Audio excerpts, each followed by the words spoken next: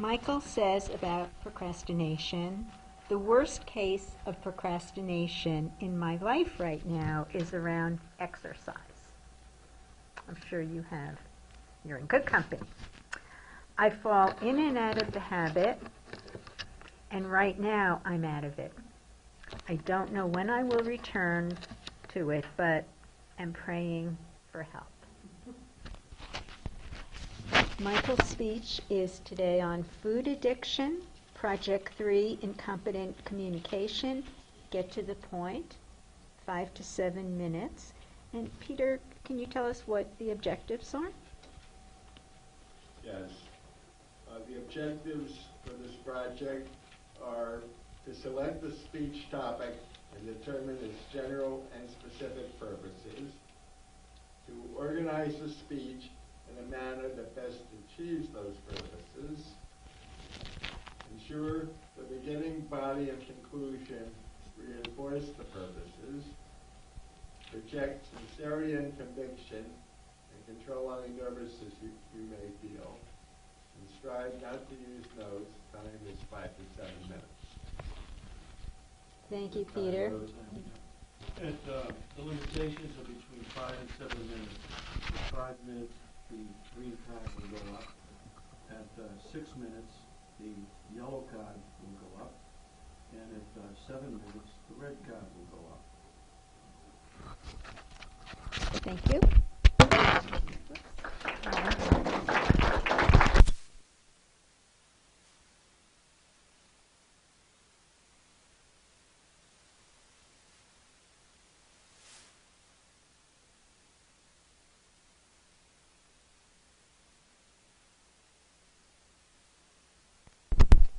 I am.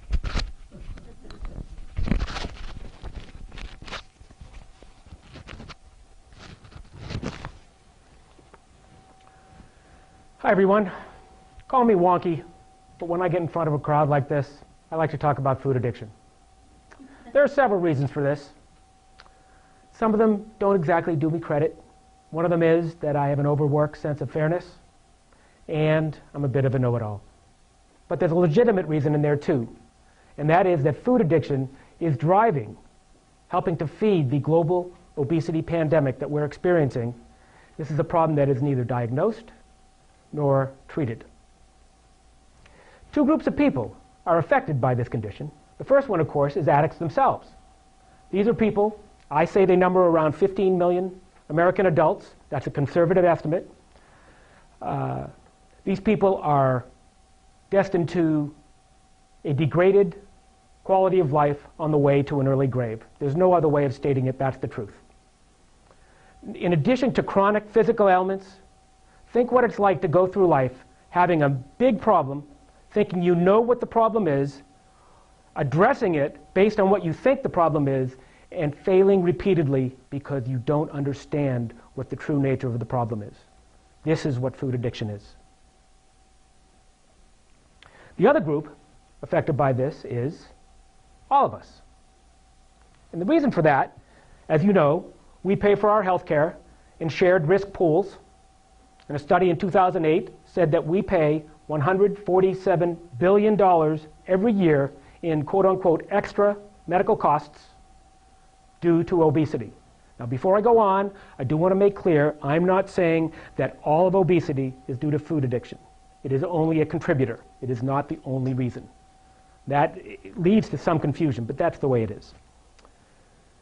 And if you think the problem is only financial, I urge you to check out the group Mission Readiness, which is made up of retired admirals, generals, and other military leaders who are worried about our national security, in part because they can't find enough people who can pass the entrance physical to the armed forces. It is a very broad-reaching problem.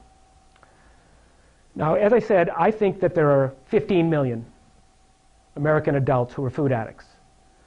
And the fact is, nobody can prove or disprove my contention because officially, food addiction does not exist. The keeper of such distinctions is the American Psychiatric Association. They keep a manual called the Diagnostic and Statistical Manual. and it lists a number of substance use disorders, which is what we call addiction.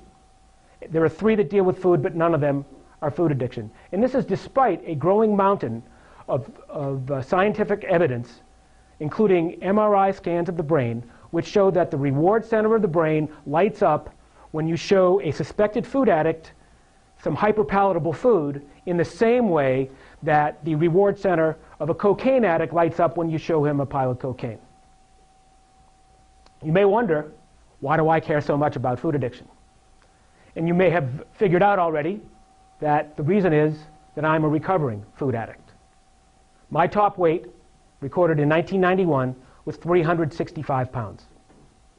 I have felt the stares of my fellow airline passengers as I walked the center aisle, each one of them praying I was not assigned to sit next to them. To address this problem, I've not only purchased first-class tickets, but for one trip overseas, I purchased 2 coach seats. I am sorry, I'm embarrassed to tell you, I insisted they give me the meal that came with each seat. I felt the confusion of a young Parisian as he sat with his mom next to me, across from me in the Paris subway. He looked at me, he looked at his mom, and then he pointed at me while looking at her, and I'm sure, I don't speak French, but I'm sure he was saying, "Mommy, what happened to that man?" And I felt the embarrassment after 3 quarters of amicable chat at a basketball game at the Hartford Civic Center. The fellow next to me said, not very meanly, "You ought to pay me for half my ticket." And I said, "What do you mean?" He says, "Well, you've been using half my seat." In a lifetime of fatitude, I have lost hundreds of pounds, easily, literally, hundreds of pounds.